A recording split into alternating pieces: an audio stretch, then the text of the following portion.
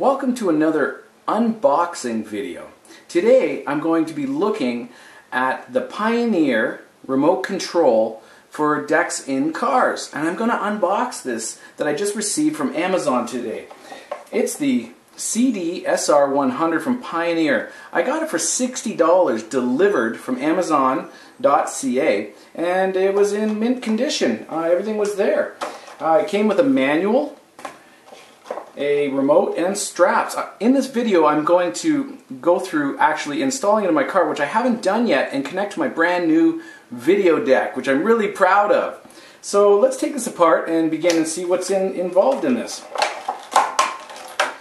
Take the plastic off. Again, this was in the packaging. I took it out. It comes with the remote, which is, you know, very nice and small. It'll work inside the steering wheel column. It comes with the straps and the harness. So, in the manual, it reads, it's a huge manual, and it comes with so many different languages. So wherever you are, you can order this and you can get it. It's got it, yeah, all throughout it, and it's a massive map. Columbus had something like this, I believe. But to focus on, you know, what's main here, you have, it says to install the battery right there. And the thing is that the remote comes with a battery installed. You just got to pull this little tab out, which I'm going to do just for you. Boom, here we go, and oh yeah, it's active. The battery is now being used. So that's all in it. It goes over all the different key, you know, functions that it has. And we can test this out in the car. And it has on the flip side, after you go through the English, it shows how you install it. These are the items it comes with. It makes sure to clarify that you want to put it on the outside of the steering wheel, or the inside of the steering wheel, I mean, not the outside. You know, it would interrupt with your driving and whatnot. It shows how to adhere the harness and straps. It walks you through the various things to put it on the steering wheel, and then how to clip it on. It doesn't actually say, you know, read how to connect with it, but I'm imagining it's a remote sensor. It's not Bluetooth or anything. There's a little infrared sensor on the front of the video deck, so I figure all video decks have this.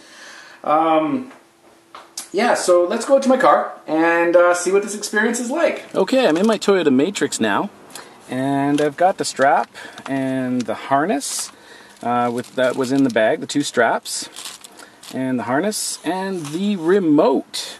My car has a little bit of a thicker wheel here, so if you're a lefty or a righty, this can go on this side or this side, depending on which place you would like to have it and what's most convenient. I drive like this, you know, most of the time, so I'd want it within the reach of the my thumb that I could press. So the instructions show put the two straps on the interior of the device to lock it on. And they have these straps have two main holes at the end that are very distinct, and that's what gets strapped on the inside, on the side that you clip it on, like this. Latch it on like that, like this, so it's totally secure like that. And then you put that, holding them with your finger and thumbs, then you put it around. It doesn't really fall off. It's pretty good, actually.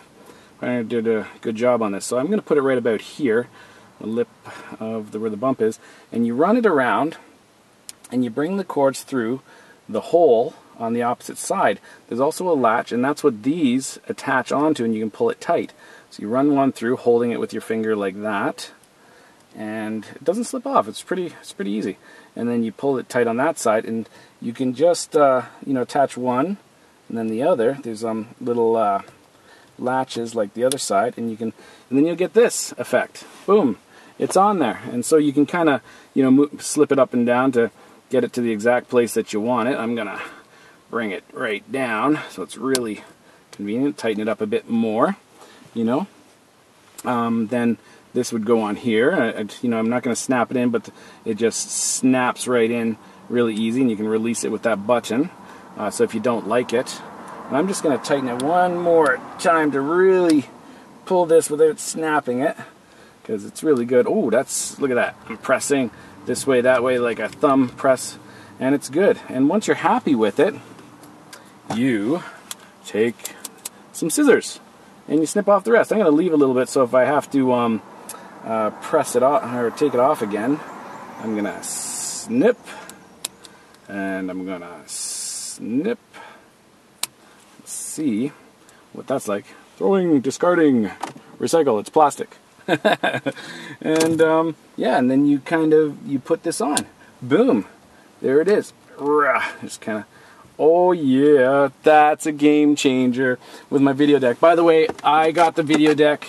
I got this one, Pioneer AVH 200BT. It runs with AVH models. Excellent, excellent video deck. You can play videos when you're down at the lake or out on a date. It makes it like you're at the drive-in, except you're driving, not driving, and you're in your car. So let's turn the car on now and see how it actually works, because the instructions don't get into it.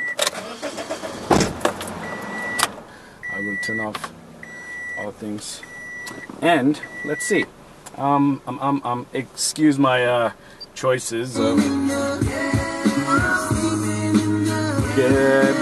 Sure. Okay. Let's see if. Let's just go to disk, actually, and see if that would be the easiest. I wonder if, okay, so that's function, audio, band, search. Let's see if it would just automatically connect. Oh, look at that! It's immediate. Didn't even have to do anything.